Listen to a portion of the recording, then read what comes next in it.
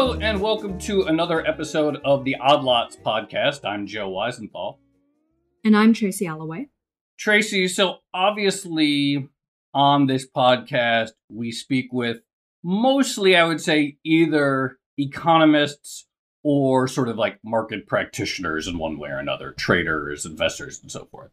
Yeah, or some policymakers sometimes. That's true. We also speak with policymakers. But it's interesting because I realize we don't really, and maybe we should fix it, maybe we should address it. We don't really speak with that many people who are actually engaged in sort of what people would call business. I mean, trading, investing, building, fintech companies, et cetera, is a business. But in terms of the day-to-day business of running actual things, consumer operations, making payroll in a crisis, that has not been typically a sort of a big area for us. No, we sort of talk about the economy from a theoretical level. And of course, the economy is comprised of people and businesses and, people who run businesses. And we probably should be talking to them. Yeah, and especially right now, of course, in the midst of this crisis, because again, we talk about all these things like payroll protection policies and what kind of stimulus would be good to get the economy roaring again once the acute health crisis passes. But again, there are people who actually have to make the decisions, people who actually have to go out and hire, people who have to go out and sort of reinvest in new things in the world. And obviously, the degree to which they're inclined to do that is going to be quite determinative of what kind of recovery we can expect to see. Yeah. Absolutely. So we are talking to a business person today, yes? We are. We're going to talk to a very well-known business person today, a very outspoken person, someone who has sort of had lots of thoughts on policy, all kinds of things related to the crisis and so forth. No reason to have any spoilers or further throat clearing. We're going to be speaking today with Mark Cuban. He is the owner of the NBA team, the Dallas Mavericks. Lots of people know him from the show Shark Tank and his investing in startups. Very active on Twitter and social media in terms of fleshing out and sounding out policies right now during this crisis. Also someone who people suspect may have political ambitions of his own one day. And so sort of great person to discuss everything that's going on right now. I would like to preface this entire interview by saying that I know nothing about basketball or the NBA, but I'm going to try really, really hard. All right, well, let's bring in Mark. Mark, thank you very much for joining us. Mark, what's the deal? Tracy was just asking this on Twitter. Can you give us the 30-second explanation of how the NBA salary cap works? Tracy was trying to cram doing some homework before the podcast, and so it's like, how does that work? She wants to know. I'd rather calculate pi digits than try to explain the salary cap. Okay, well, fair enough. Anyway, thank you for joining us. As we've been doing throughout all of our episodes during this crisis, I want to make a note that it is May 12th today, and the reason that's important is because who knows how the world will look in a few days when this comes out. But it is, here we are, May 12th, about really 2 months into this crisis in its most intense form, because it was actually March 11th, the day that the NBA was canceled. So 2 months in, Mark, just from your perspective, all the different things you're involved in, how does the world look to you right now, sort of big picture and with the businesses that you operate and invest in? Uncertain, confused, cautiously hopeful, looking for guidance, looking for leadership. We just don't know who to trust with our lives effectively.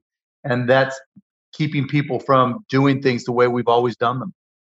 So you invest in a lot of small businesses. Could you maybe give some specifics about how your portfolio companies are getting impacted right now? What are the biggest problems that they're currently facing?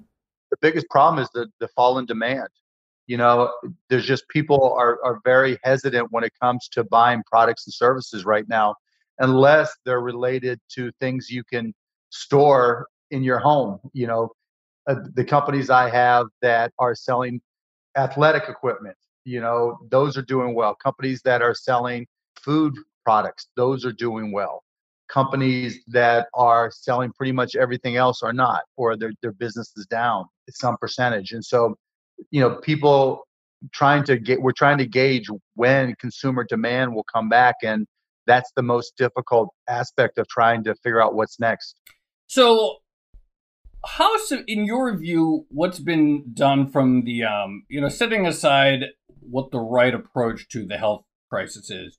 We saw the CARES package passed at the end of March with the idea of helping at least small businesses keep employees on their payroll to prevent the unemployment crisis from getting worse, and for people to have businesses to go back to work to when the health crisis lifts.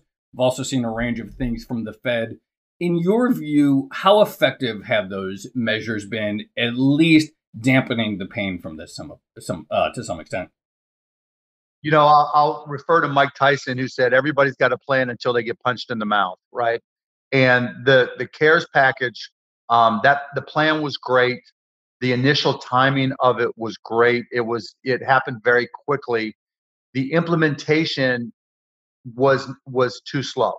And so when we got, the day the NBA was canceled, March 11th, and people started really realizing that there were issues that we were going to have to address from a health perspective. And then, relatively quickly for Congress, the beginning of April, we had a CARES Act for stimulus. But unfortunately, from that point in time till the time small, medium-sized businesses actually got funding was several weeks.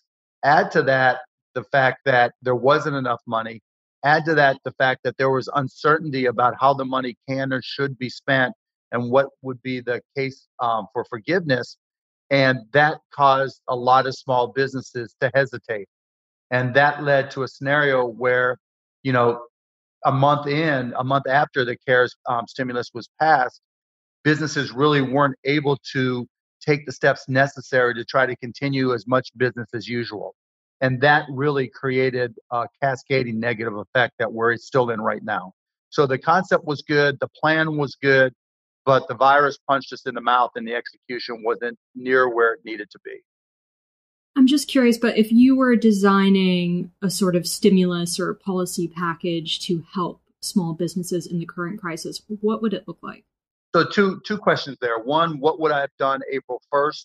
And the answer to that was I would have had a bank overdraft program where I would have allowed small, medium-sized businesses to just write checks without them bouncing. And then the Fed would make the banks whole on a daily basis, because that would have allowed companies to continue business as usual. And banks understood what their spending policies were because they see all their bank statements, and banks already have fraud parameters in place. So it would have been the approach that had the least amount of friction.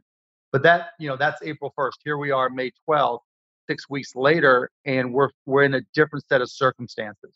And so now we've got to look at the consumer demand function as opposed to the continuity function that we're looking at on April 1st. And for consumer demand, it goes to the whole concept of how do we build confidence? How do we give consumers confidence that they're going to be able to retain their jobs, that they're going to be able to keep their salaries at the current level, and that in turn will lead to the confidence to spend money on things other than just necessities, rather than spending just on rent, utilities, food, the basics, and then saving everything else. And to do that, you're going to need a federal jobs program. I want to get to that federal jobs program in 1 second. Just a real quick question, though. I really am interested in that idea of just sort of make it simple: payroll overdraft, let companies continue to spend and pay their employees at the level that they were pre-crisis. Would that be ideally a program that would apply even to companies that are larger than the small businesses covered by the PPP? I mean, you'd have to model it out and do the math, Sure. But effectively it could be, right? Because the key, and again, hindsight's always 2020. Sure. And so the key was continuity, right? What was the path of least resistance to allow businesses and it could have been of any size, to continue working as they were? Now, the question I would have added then is, if we were going to be supporting bigger companies, companies that had more than 500 employees, some companies that may be public entities, what would I do as the negotiator for the taxpayers in those circumstances. And I probably would have asked for something in return for that overdraft protection, because larger companies typically have other means of raising capital. They have stronger balance sheets. They have, they may have public stock. They may be able to get loans from banks or from the public markets. And so I would have tried to negotiate something for the taxpayers in response. So just going to the federal jobs guarantee idea, or the federal jobs program, it's kind of unusual to hear someone from the private sector, someone who invests in a lot of different types of businesses, actually advocate for that. And usually, private businesses don't really want the government to get too involved in the labor market, because then they're basically competing with the government for labor. Give us a sense of why you're in favor of this. Why does it interest you? As a longtime fan of Ayn Rand, it's very counter to who I am. But, I didn't know that. Yeah, and I'm not a objectivist type. I'm not an all-in. I've modified my positions over time, but we're in a unique circumstance. Never in the history of this country, or any advanced economies, have we seen the loss of more than 30 million jobs in a period of 2 months.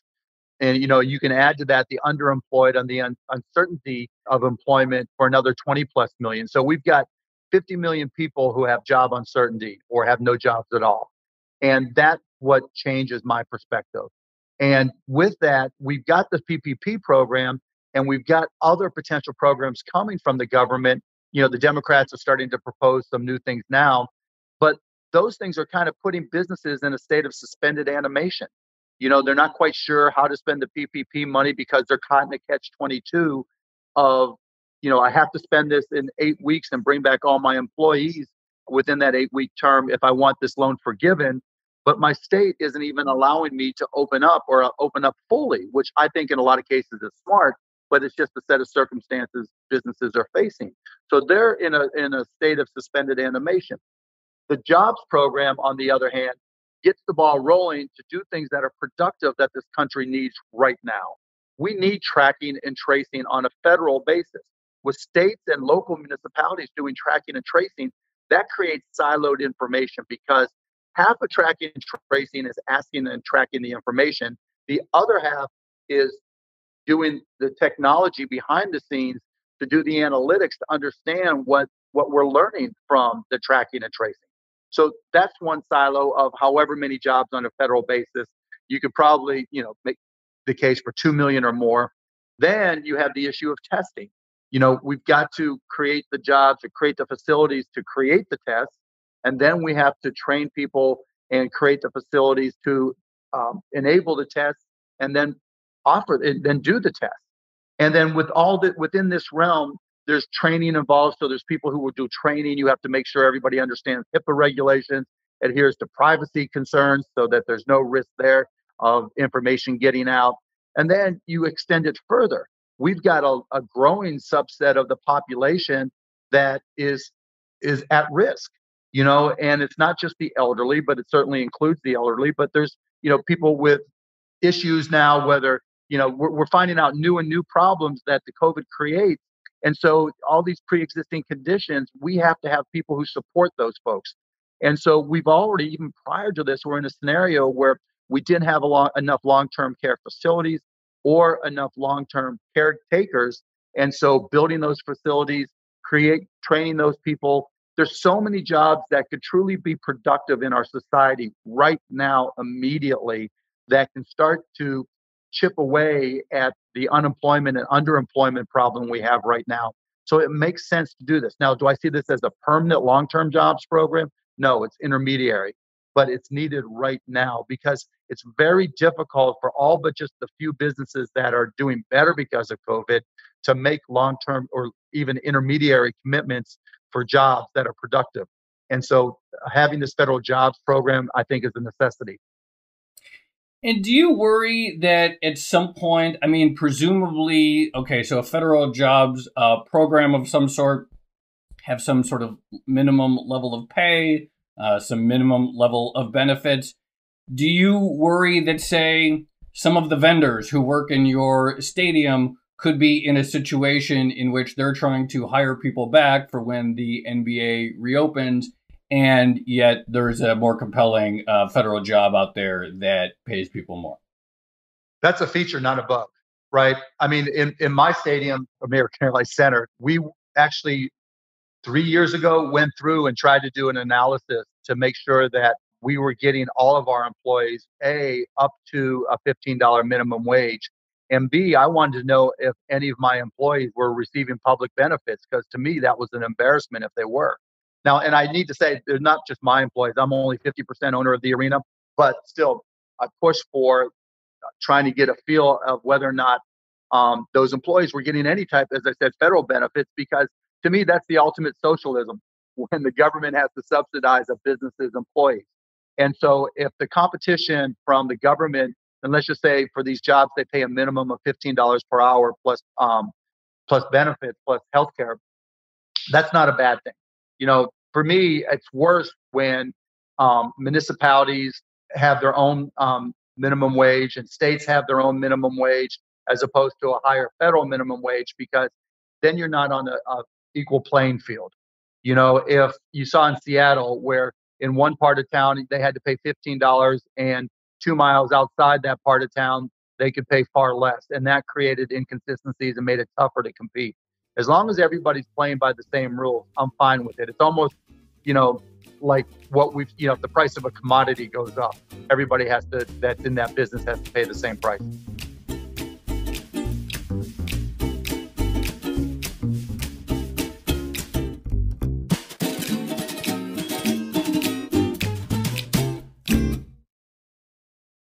You mentioned that you thought a jobs program could be intermediary in the sense that, those jobs wouldn't last forever, and it would just be a sort of bridging program between the coronavirus crisis and getting somewhere back to normal. What happens to the jobs, or what would happen to the jobs at the end of that sort of intermediary period? And why does it have to be intermediary at all? Well, I say intermediary because, again, I'm concerned about government overreach. I recognize, when you're in the middle of a crisis, things are going to be different. But I mentioned intermediary, not to say that those jobs cannot be continued, but we just need to reevaluate at some point. Mm-hmm. Okay. And then just going back to the discussion about wages, one of the criticisms of current policy in the crisis is that a lot of workers were trying to, and a lot of small businesses as well, were basically trying to figure out whether it was better for people to stay on the payroll under PPP or to take unemployment benefits. How do you sort of calibrate the unemployment payment versus actual salaries? You don't. It's a real problem. I mean, you've got a lot in businesses I'm involved with, as well as others. You have employees that make a lot more money on the new unemployment with the $600 enhancement than they do going back to work. And so the Department of Labor, maybe it was the Treasury, had to literally April 27th issue a letter saying that if an employer puts in writing that they offered an employee's job back and that employee refused because they were making more money from unemployment, then that doesn't prevent full reimbursement under PPP for that employer. And so you're seeing it as a real problem, because you can't blame anybody for preferring the $600 enhancement, plus the state unemployment, if that pays more than going back to work. So it's a real issue. And I think it's 39 weeks for the unemployment program. So we're looking potentially at 30 more to go. And, on one hand, you can say, well, it allows people who really want jobs to go get them because the number of people they're competing with is reduced. But on the other hand, at the end of that 30 weeks, things can get really bad. Mark, I want to get your take on health policy, because obviously with this this is a health crisis first and foremost. Lots of people potentially losing their employer-sponsored health insurance. It's a potential moment where the country might rethink our general approach to healthcare. And one thing that I've heard some people say is that if we severed the link between employee and employer with healthcare, that perhaps more people would be willing to take risks in their lives. Maybe they would do a startup. They would be willing to leave their company to do something entrepreneurial, but because of benefits and so forth, that's a pretty dangerous jump. I'm curious from your perspective, again, as both a large employer and also an investor in sort of smaller companies for whom benefits is a very big burden, perhaps a reason not to take risks. What you think, whether you think there's an opportunity to rethink the structure of U.S. healthcare? Absolutely. I think it should be rethought. I'm not a big fan of most health insurance coming from an employer. The question then becomes, how do you structure it? Right. Is it single payer? Is it, an enhancement of the ACA? With the ACA, you always had that opportunity to just buy your own health care through the program. And then when you look at single payer, I'm not a fan of single payer. I'm more a fan of a hybrid with a safety net. In other words, and actually I've spent more time on this than most people realize. What I had proposed, and the RAND Corporation is actually evaluating it, and we're reevaluating now because the number of people who are ACA eligible will go from 46 million to who knows what. It could be 76 million. But the way I've always felt about it is I looked at the top 5,000 corporations in terms of employment, and 96% of them self-insure. And so when you look at what the opportunities are for this country, I asked the question, why can't the United States of America self-insure? And why couldn't we put together a program where at some percentage of the federal poverty level, and I use 250%, the only cost for any type of healthcare would be a $25 copay with limits for things where there's repetitive copays like pregnancy and stuff like that. And then anybody above that pays a means tested amount of their income for all healthcare, no matter what it is, including drugs, up to 10%. And so when we did that, the numbers came out and they were incredible. The users, because now under the ACA, and this was geared towards 46 million ACA potential users, those people who prior to COVID would have been eligible for the ACA saved $63 billion because they didn't have to pay premiums into the system. The government itself saved, a few $1 billion a year, but covered all 46 million people that were eligible instead of 12 million that were actually using the ACA. So long story short, my orientation is, yes, you want to separate it. You want to make it those who can't afford healthcare, you want them to have full care, at only the copay amount. And you can argue, depending on the savings, whether you even get rid of the copay. And then for everybody else who's making more than 250% of the federal poverty level, you do it on a graduated level. So no matter what the cost of your healthcare, if you're making, if you're single and you're making $60,000 a year, I think you pay 3% of your income, but you don't start paying that 3% until you actually use the system. So one of the underlying challenges, and this is going to be exacerbated with COVID, is that hospitals like to pretend that they don't know their actual costs. And so they'll put out this information saying that for Medicare, one of their arguments against single payer Medicare for all is that they lose 9% on Medicare pricing and even a little bit more on Medicaid pricing. And that's absolutely not the case. They kind of fudge these things called Medicare cost reports. So all this radical change and horrific pandemic is an opportunity for us to rethink how we support hospitals and how we allow them to do their accounting. It shouldn't be activity cost accounting. There needs to be one standard for all hospitals that receive public funding, and they need to publish not their pricing. Their pricing is important, but more important is their costs. What are their actual costs for doing business without burdening the accounting, burdening their costs with all the fancy things that they build and all the buildings they build. And so if we're really going to try to get to a cure and really deal with the issues we're facing with healthcare, the underlying principle is, what are the actual costs for providers? Until we get there, we're not going to really ever have a strong solution. Tracy, I got to say, Mark's answer sounds like it would be good on a presidential debate stage. Just saying, it sounded very good. I'm just saying, just throwing that out there. Sounds like he's done. It sounds like he's done some work on it. Maybe he's using odd lots for practice, huh? Mark, do you have presidential ambitions? I go back and forth, honestly. I put it to my family to vote on, a year ago, and they voted no. I was the only yes. And it was more a reaction to what's going on in the country than a presidential ambition, just to be blunt.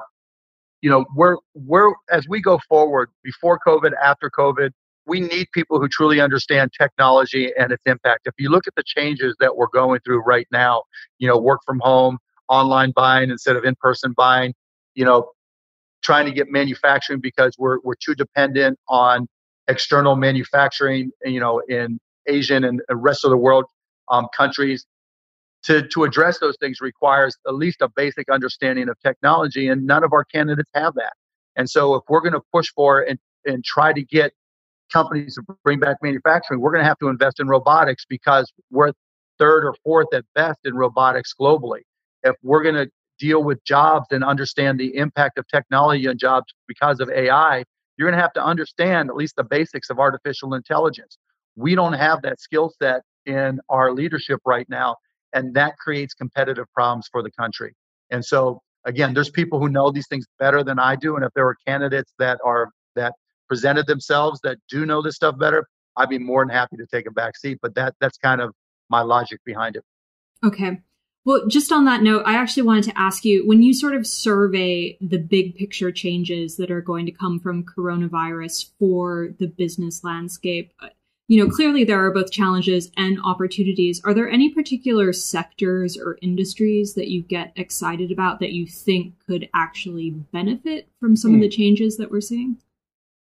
Yeah, I mean, just look at the technology industry. We went from the analog to digital evolution to being hybrid digital, and manpower driven. You can look at Uber and Lyft as an example of, being a hybrid of technology and putting independent contractors to work, or some might argue employees to work. Now, as we advance towards Uber, Lyft with self-driving cars or autonomous vehicles, I think we're going to go into a new age of the economy, if you will. And so in order to get there and understand the ramifications, you've got to have people investing in it. And I think that's just a unique opportunity right now. How do you get from a hybrid digital physical economy to, a almost totally digital economy? And I think that's where there are going to be unique opportunities. That's not to say all physical, commerce goes away. Obviously it won't. You'll buy things, but I think they're going to be delivered at some point. You'll order online. You might just, with ambient voice, you might say, Alexa, give me my typical grocery order, have it delivered on Tuesday at 3 p.m. And some sort of autonomous robotic system picks it from a warehouse, puts it into an autonomous vehicle, which delivers it right to your doorstep. And depending on how your house is configured, may even put it right into your refrigerator. And so, there's all kinds of changes and opportunities that are coming, but they're going to be very disruptive. And so we've got to be cognizant of that as well. Now, is that going to happen in the next 2 years? No. Over the next 20 years? Yes.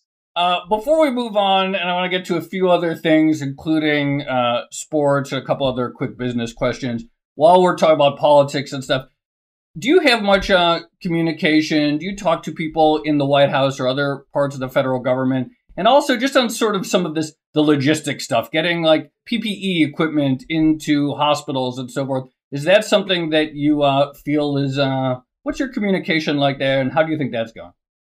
Okay, so two different questions. One, do I communicate with them? Yes.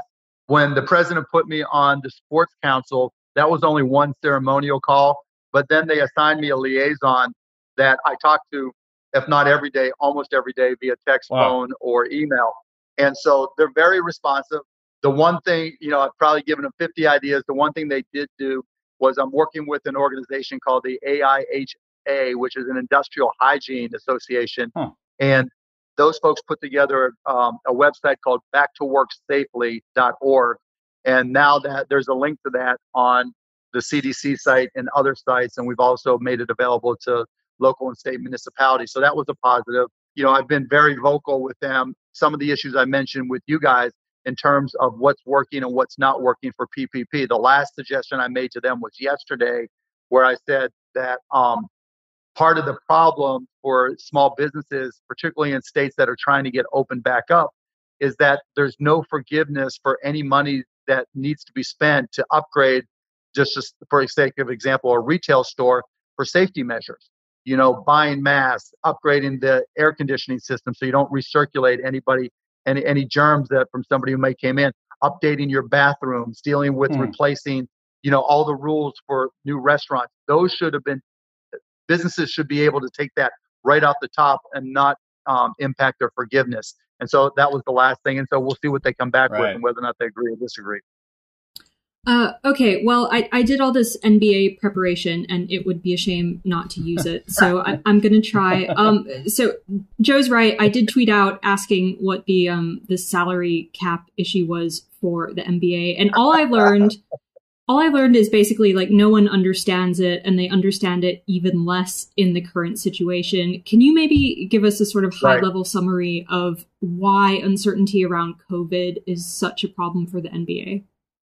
Because our business shut down, and the salary cap at its base says the players get approximately 51% of revenue, and then there's an expected level of continuity, and there's no continuity, and so our business is closed like many others, and so what happens is the ultimate question, and I don't have answers, and we'll find out. It's not just my decision. Obviously, it's a collaborative decision between the players union and the NBA at the commissioner level. So I'm just as curious about what's going to happen next as everybody else.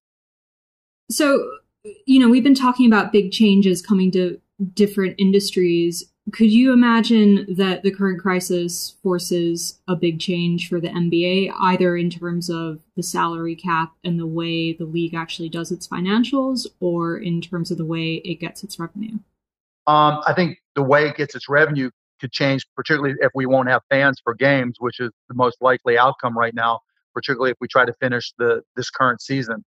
And so that's going to be disruptive. And so, we've got a great relationship with the players union, and our commissioner, Adam Silver, is talking to them on an ongoing basis. And so we're all going to have to be agile, resilient, and adaptive. I mean, there are no rules right now that, there's no way really to anticipate what comes next because, like I mentioned right off the bat, of all the uncertainty, we're trying to be good corporate citizens. We're trying to let people in need get tests. We're not, at least in the state of Texas and other states where there's a shortage of testing. I've never been tested. Our players, to my knowledge, have not been tested. And so we're trying to take a back seat to people who are in greater need and allowing them to have, what's turned out to be a scarce resource, unfortunately, tests. And so as long as that continues to be the case, it's very difficult for us to make a plan on what comes next. So it's difficult to make a plan on what comes next. Unclear if the season can be salvaged. Do you think it can? And what kind of things, what could it possibly look like? I mean, you mentioned almost certainly there won't be players, or there won't be fans in the stands, but what could it just sort of look like operationally? What would be plausible at this point? Hotel California. You enter, but you never leave. We find a huge facility, hotel that can support the all of our players, which is 450 give or take, plus essential personnel to put on games. And we have those games in a central location. Wow. And we play them made for TV. But I think that would be great. I think basketball fans and NBA fans around the world would love it. I think we as Americans have a proclivity towards sports and supporting our teams, and we miss it. And I just think it would be great to give everybody something to cheer for and get excited about. So I'm all for resuming the season, not just for economic reasons, but for morale reasons in the country. And I think there's a chance we'll do it. But again, it comes down to testing. It comes down to having the science. And so I have to defer to the doctors and the scientists. But I know the NBA is working closely with them. So speaking of things that basketball fans watch, I'm curious if you've been watching the Michael Jordan documentary and whether there was anything in there that surprised you. A lot of things surprised me. And yes, I have. It's just so different. It was a different era. Them talking about, smoking cigarettes and drinking at halftime. Guys just taking off because they're mad at their playing time, renegotiating contracts. You talk about the CBA changes. You could just see it being so different because it's pre-social media. Michael walking out to a sea of cameras. Today's kids, they have their own cameras. They don't need all the media cameras. And so Yeah, it wasn't necessarily surprising, but it was just, kind of a wake up call to how much things have changed.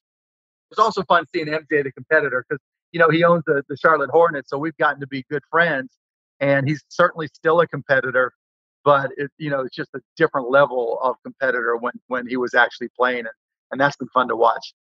Mark, I love that idea. The sort of the big centralized Hotel California. Do you have like a site in mind that could plausibly pull it off and have the capacity for enough games and all the personnel? Well, there's plenty. I mean, you just have to look at hotels that, maybe have an arena and can hold have thousands of rooms. So Vegas, Orlando, these aren't things, I'm not involved in those negotiations. So I'm reading them like everybody else, but they make sense to me. Mark, one last question for you, then we can let you go. But you're in Dallas. Elon Musk, he's been tweeting about maybe ditching California for Texas. You want him to? Would you like him to join you in the Lone Star State? I mean, I have no problem with that, but would that be a good choice for him? Yeah, of course. I mean, doing business in and around Dallas, Texas, is a dream. I mean, it's just so much simpler, so much less friction here. Now, a lot of different perspectives politically, but at the same time, when it comes to starting and running businesses, which I've done my entire professional life in Dallas, Texas, it truly is a great place to have a company. All right. Mark, really appreciate you taking the time, and hopefully you join us again on your 2024 run. Appreciate it, Joe. Appreciate it, Tracy. Great questions. I really enjoyed it. Thank you. Great. Take care, Mark. Thanks, Mark.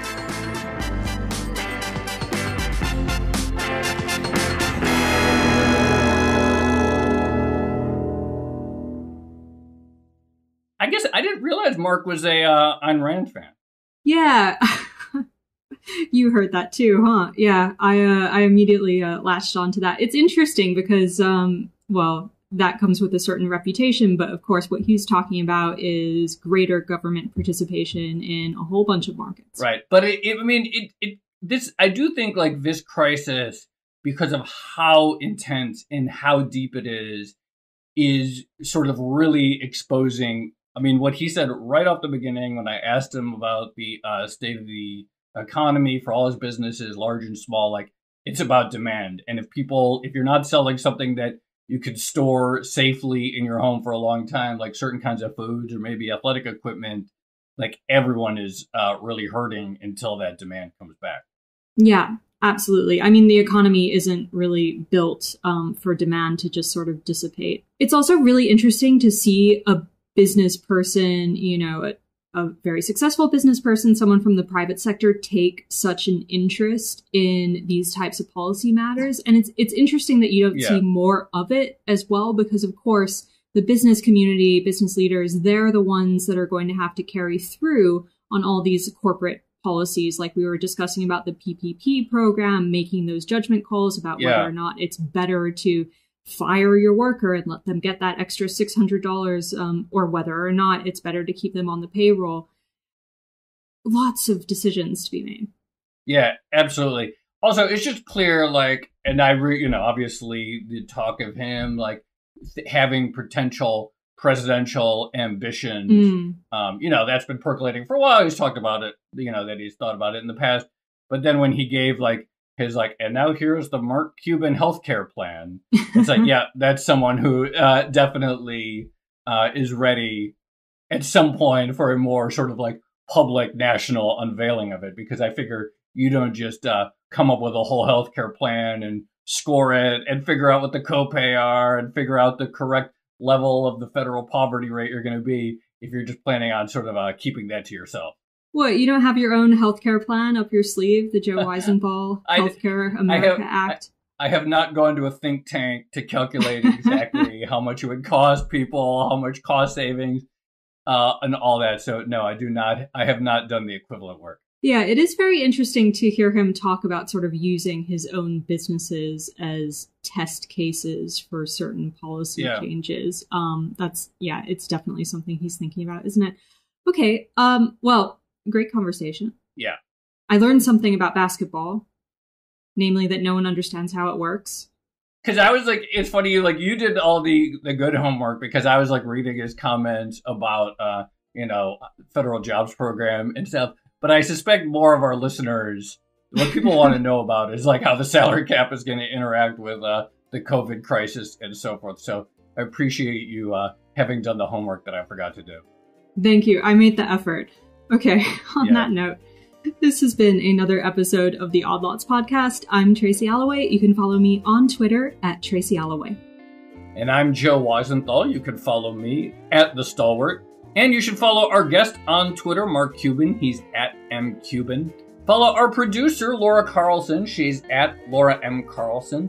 Follow the Bloomberg head of podcast, Francesca Levy, at Francesca Today. And be sure to check out all of our podcasts at Bloomberg under the handle @podcasts. Thanks for listening.